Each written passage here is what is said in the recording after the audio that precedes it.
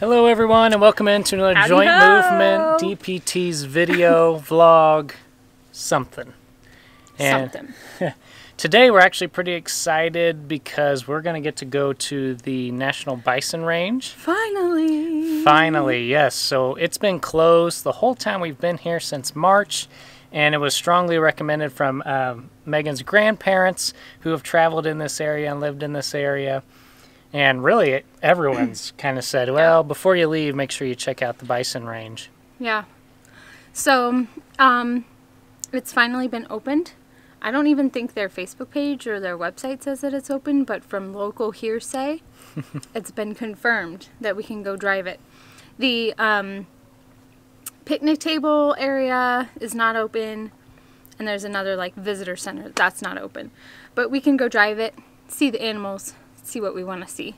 So we're excited. Hopefully we see some bears, bison, longhorn ram, bighorn sheep, maybe some mountain goats. Yeah. And but it's gonna be kind of hot, so yeah. What's nice is that they do have a driving loop, and so that's probably what we'll be on, and then maybe pull over and do some filming. We don't have a really fancy, nice, like, Canon camera lens, so hopefully we can get some good footage of the animals, and hopefully they're not too far off.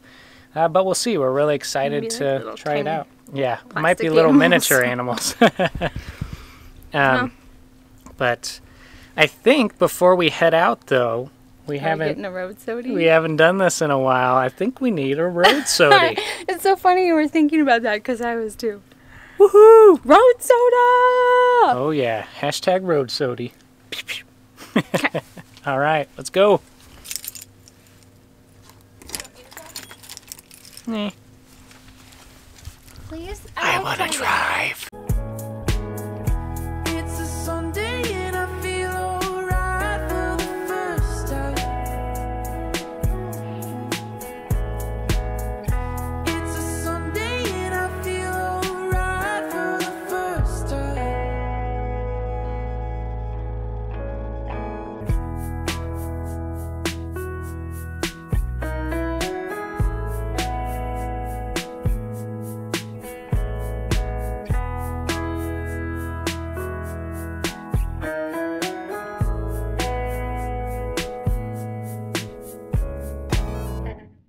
Ryan's doing a road soda dance.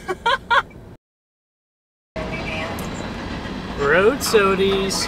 Woo! You're a funny guy. Alright, so we have made it to the Bison Range entrance, and it is open. The gates are open. There's people coming out. We even saw like a whole herd of bison on the highway on our way here. So it's gonna be good. I'm excited. I'm so glad we get to see this. My grandparents were saying we needed to stop by. Like, it was the first thing they brought up. So I'm excited. I'm kind of bummed we didn't bring a picnic lunch. We left later in the day because Ryan was working, and we ate while we were at home. But now that it's open, even though picnic centers aren't open, it is a great idea to just come here, drive around, bring a picnic lunch, sit in the back of your car, like parked on the side of the road, or eat while you're driving and see things and just enjoy the day and plan your food out, because hangry people doesn't make for a good time. So we're gonna go in and see it.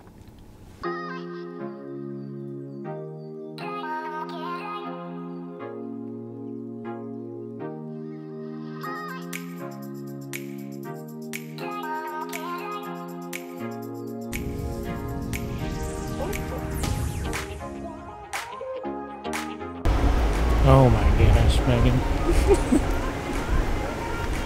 Look at it. Right there in the trees. There's a huge elk up here. I'm going to try to get a good view of it for you guys. Wow.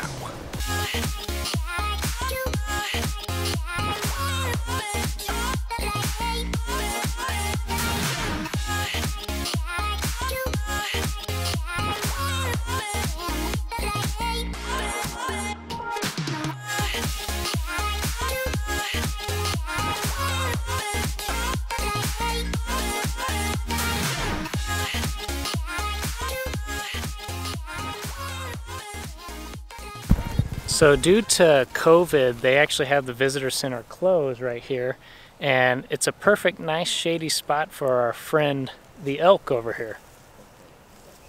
Crazy, huh? We're maybe like a fourth a mile in.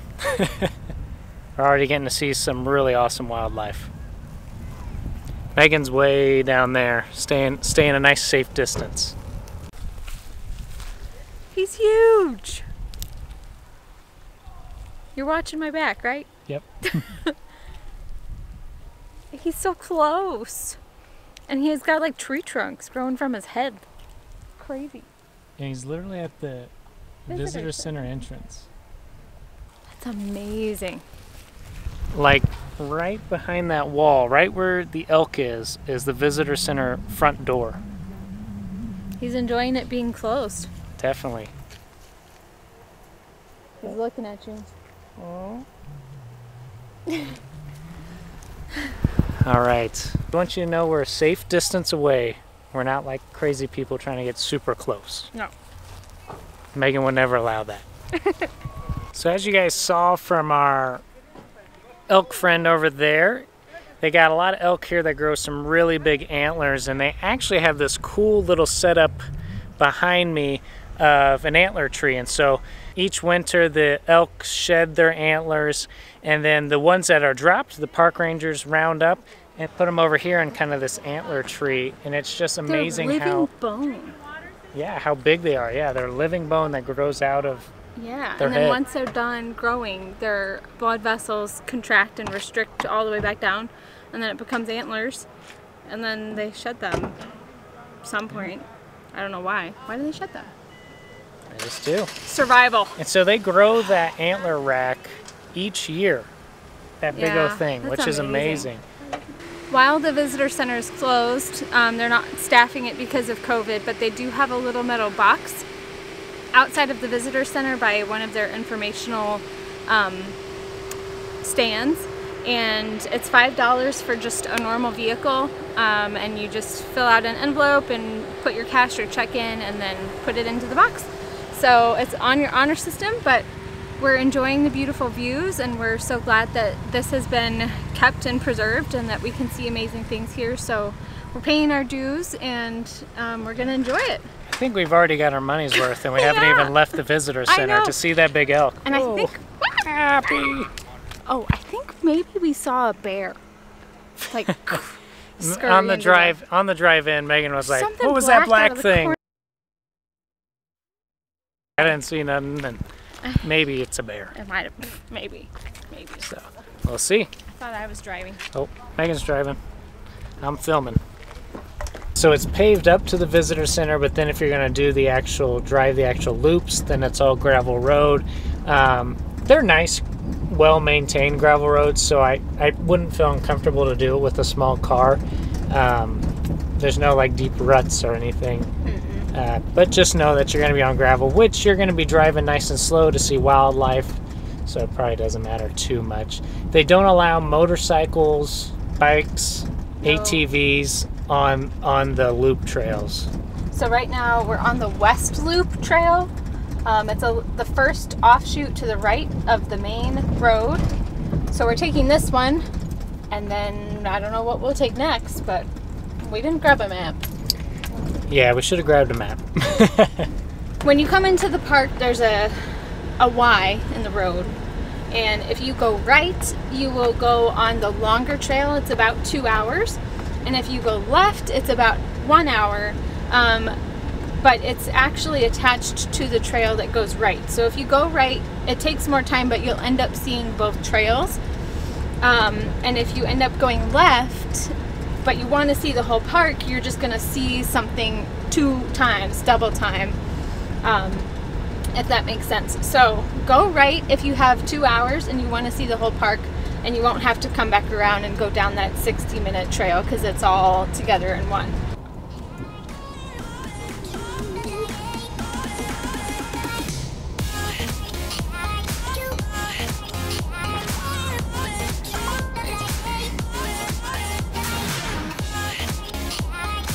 just kind of following, we're staying a safe distance, but we're just following this buffalo up the mountainside road because there's nowhere else to go. He's just walking right in the middle. We can't pass him. We're like the first in the line of a bunch of cars though. So we'll just keep following him at a safe distance until he moves out of the way and we can get past him. Crazy. This is crazy. He's huge. He's just chilling. And I feel bad for all these people behind us. But I do not want my car to get rammed. Yeah. I paid too much for this Sub. What do you think? Oh my gosh. I should not be the driver in this situation. Hey, you're kind of freaking out. Well, I just feel bad that I'm like holding up traffic, but we've got a great view of a bison. We're not holding up traffic. That guy's holding up traffic. I'm like, what if he just turned around? Just stop and go to the non-cliff edge. Yeah. Wow. What a wildlife experience so far. What, it's been like 30 minutes? And we've seen a huge elk at the visitor center, and then now this buffalo is leading the charge on the mountain road. Yeah. We just got on. And I guess we'll just wait until he can, if he pulls off on the side of the road. He's not showing he's going to have his blinker on anytime soon.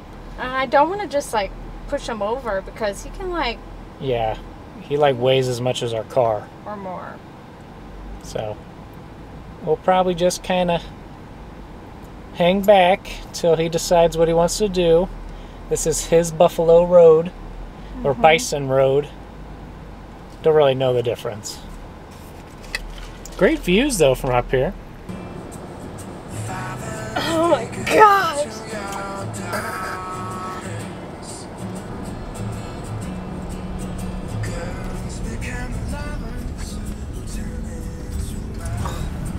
Woo! What a thrill! Oh my gosh!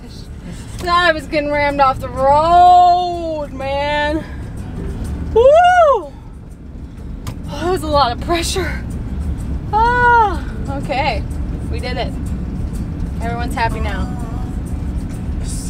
That was a huge traffic jam.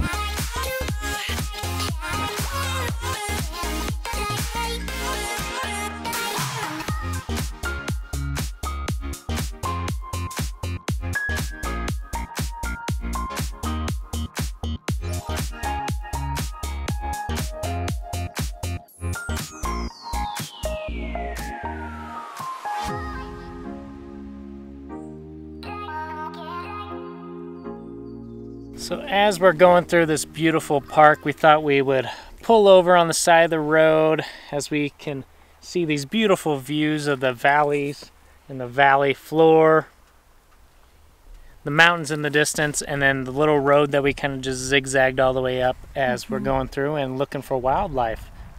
Yeah. So we wanted to take a little time to give you an update on what's going on. So my contract just ended this week on Tuesday, and now I'm working from home full-time, making up a job for myself.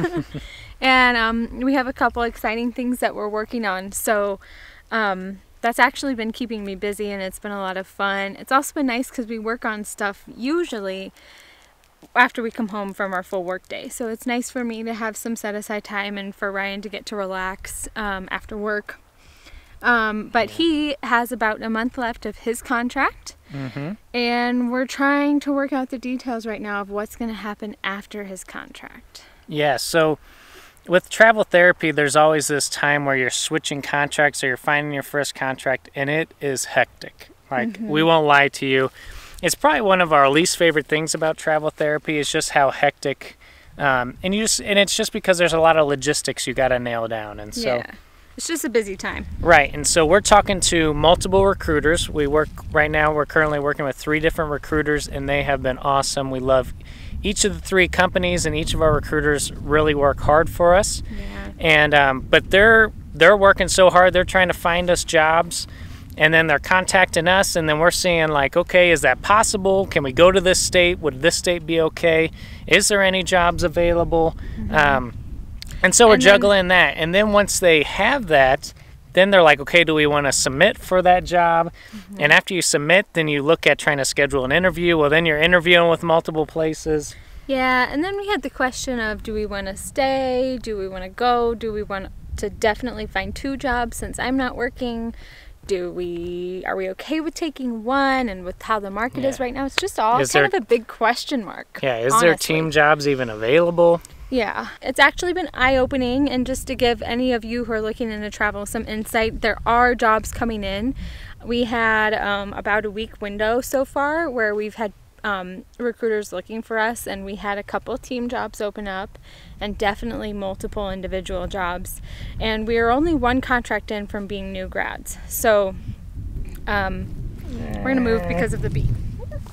So there are jobs out there. The market is starting to pick up, so if you're looking to get into it, just so that you know, that's been our experience. So I did have an interview with a possible place we could go. Currently it's just 1 job. The few team jobs that were available were probably a little bit out of our range distance wise, and so but I did interview for a job, and it's looking promising. In the future that might be our next location. Yeah, so season 2.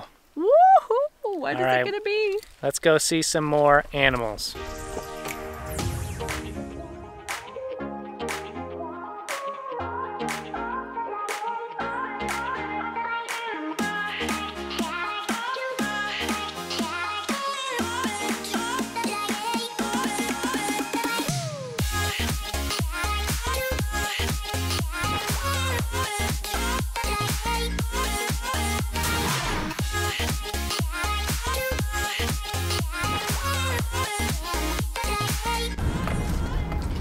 Well, there is a lot of bison at the Bison Range. Definitely see some. We're here at the hottest time of day, in the middle of the summer, and we've seen like 3 or 4 herds. Tons of bison.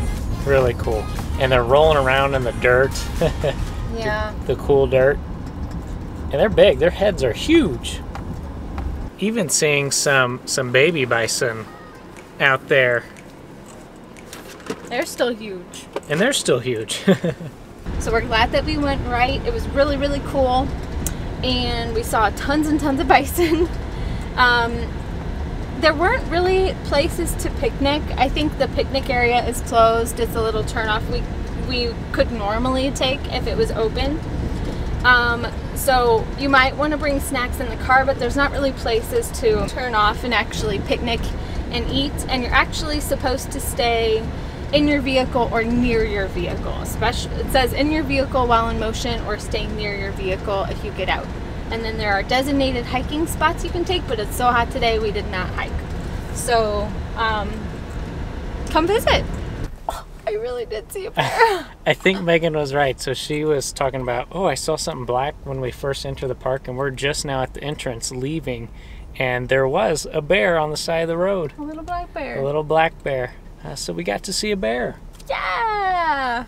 Kind of down here near the stream and where the shade is. I think I kind of skipped, hopped, and jumped back in the... Yeah, it did. It kind of took off.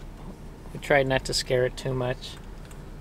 Well, thank you all for watching our vlog. We really appreciate it. We also appreciate if you guys would go ahead and hit that subscribe button, hit the like button if you enjoy our content or this video.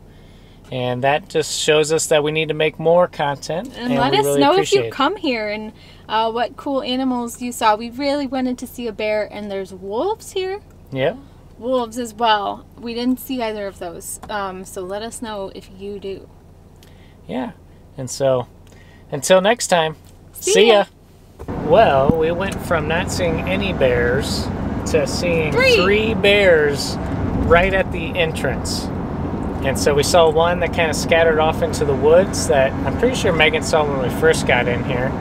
And then we were literally outside the gates, and we saw people lining up to look at something on the side of the road, and there was a little mama bear and her cub eating berries, really pulling that tree, breaking the tree off so the berries were low so the baby could get them. Yeah, it was really cool to watch. We just got to pull off on the side of the road and just kind of watch for a while. That was pretty neat. We have some locals that I work with who've been here for a couple years, and they say they haven't even seen any bears. Wow. So We're very fortunate.